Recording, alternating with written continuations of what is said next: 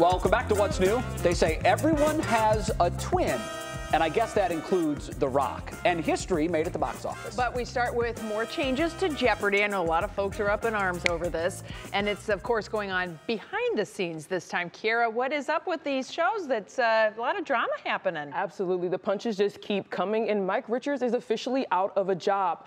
According to a letter sent to staff members earlier today, effective immediately, Richards is no longer the executive producer of Jeopardy or Wheel of Fortune. Richards, who was tapped to take over for the late Alex Trebek, stepped down earlier this month after his conduct and comments made on a podcast were called into question.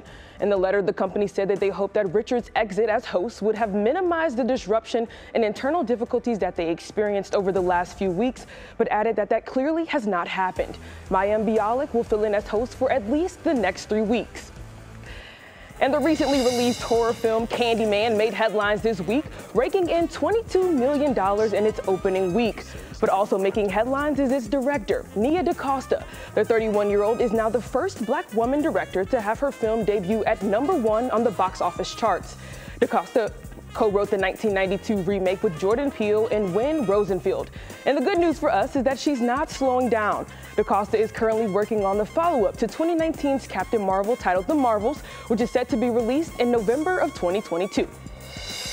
And an Alabama police officer has been turning a lot of heads lately. 37-year-old Eric Fields recently went viral due to his uncanny resemblance to Dwayne "The Rock" Johnson, and he agrees. The Rock quoted a picture of the two side by side on Twitter saying, "The guy on the left is way cooler." He told him to be safe and thanked him for his service, saying that the two need to get together for some Terramana, Johnson's tequila brand, so that they can hear The Rock's stories.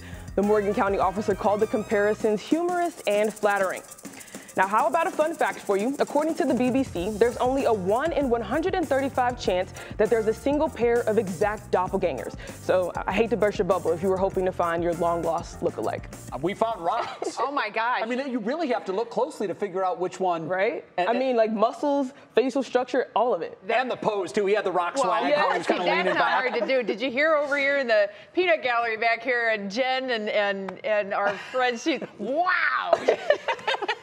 Now, I wonder if that wow was about the similarities or about The Rock without a shirt on. Probably all of the above. Bit of both. Was it all of the above? Yeah, everything, yeah. I mean, I guess it's appropriate in either case, but do you have a doppelganger that you know of? Anybody that we would know? Betsy, how about you? I don't think so. They asked me earlier today, do you have a celebrity I'm like, nope, I don't. I don't think I resemble I don't know. anybody. People tell me I look like other people, but yeah. We never see that in ourselves. No. I only use it when there's freebies at Costco and I have to go back and get that, the samples.